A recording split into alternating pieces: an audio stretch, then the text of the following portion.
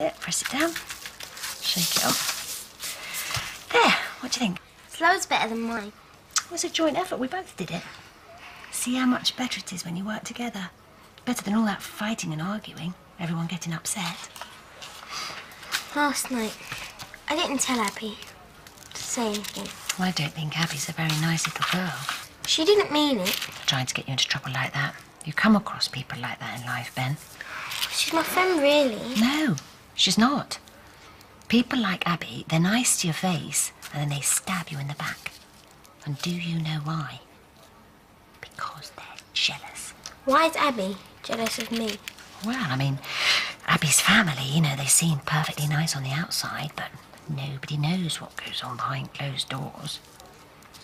Abby's mum, you know, she might be very cruel to her, and then Abby takes it out on you.